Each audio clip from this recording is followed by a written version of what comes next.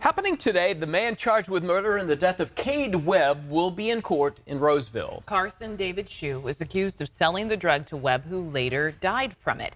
ABC 10's Bridget Biorlo joining us live outside of the Placer County Superior Court in Roseville. So, Bridget, what did he think he was buying?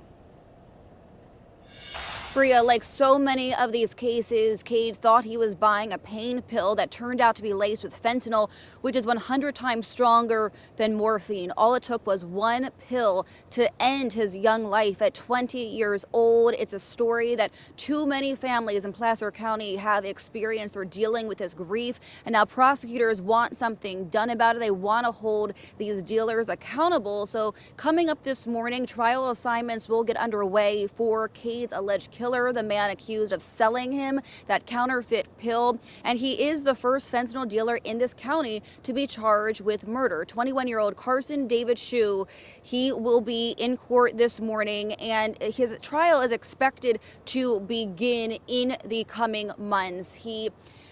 Kade was found dead in a safe way, and not far from here in Roseville. He collapsed and died on the floor of a bathroom. He is the cousin of star baseball pitcher Logan Webb from the San Francisco Giants, who has gone around to different schools, including the one that Kade went to not far from here. And he's trying to educate young people about the dangers of fentanyl poisoning so that their families don't have to endure a similar pain.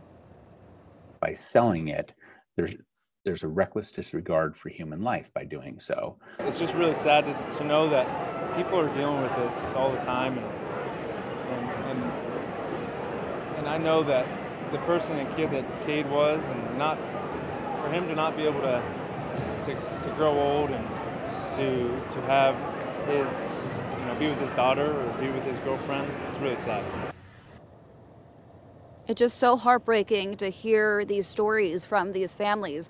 And the district attorney here in Placer County, who was appointed in 2020, has made it his mission to tackle the fentanyl crisis. 2 more cases have been filed in Placer County charging people with murder, and the DA is committed for more of these charges to be filed in the years ahead, Bria. And Bridget, is this a problem that's gotten worse since the start of the pandemic?